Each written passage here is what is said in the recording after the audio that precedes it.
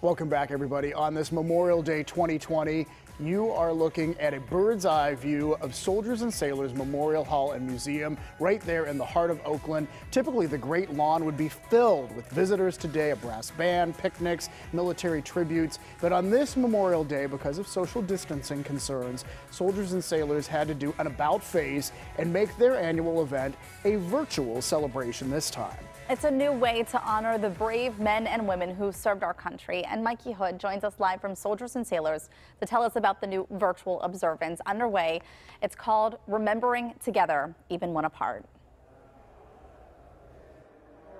Heather, David, good morning. I'm live here at Soldiers and Sailors Memorial Hall, one of the organizations that have come together to commemorate Memorial Day this year with an event called Remembering Together Pittsburgh. I'm here with the CEO, John McCabe of Soldiers and Sailors Memorial Hall. Good morning, Good John. morning. Good morning. So with so many events being canceled this year, why was it so important for you guys to come together to remember this day? Very simply, one of those events that was canceled was our annual Memorial Day ceremony and celebration. So without having the ability to share this magnificent facility and our stories with the public on a Memorial Day, many organizations were trying to do something in this virtual time that we're in. We thought, let's just take it to them. So we are not being stopped by COVID-19 on Memorial Day. It's one day that we just can't ever forget. Wow, that's wonderful. And so this event will be 2 hours long, and there are several people who are partnering with you on this. Let's talk about some of the events, some of the things that people can participate in. Sure. Well, the most important thing is to jump online and go to rememberingtogetherpittsburgh.org. Actually, it's rememberingtogetherpgh.org. And from there, you can log on to the webcast beginning at 10 a.m. And we will start in our auditorium with the national anthem.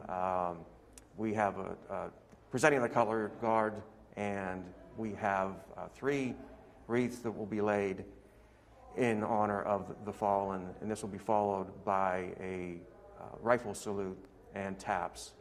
And that will pretty much conclude the live portion that will be here today. But afterward, there are, for the next about 90 minutes, there are so many organizations and communities that have uploaded special messages and photographs in their own tributes that will play throughout that time.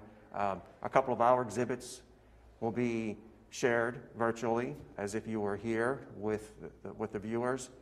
We have a few musical numbers from the Grassroots doing a wonderful branch-specific tribute, and a gentleman named Darden Smith, a singer-songwriter that has a most appropriate song for today.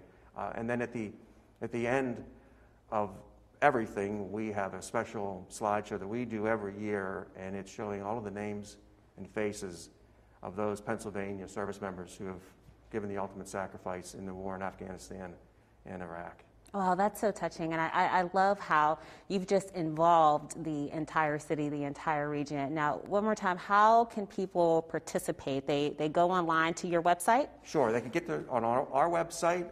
If they're familiar with the Veteran Breakfast Club, they can go to their website, or just Google rememberingtogetherpgh.org, and you'll find the link to go to the webcast.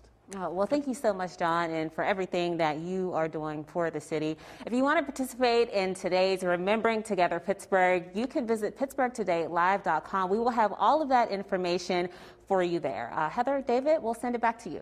All right, Mikey, thank you so much for bringing us that important information. And remember, you can also watch the memorial on CBSN Pittsburgh, which is also streaming, always streaming at KDKA.com.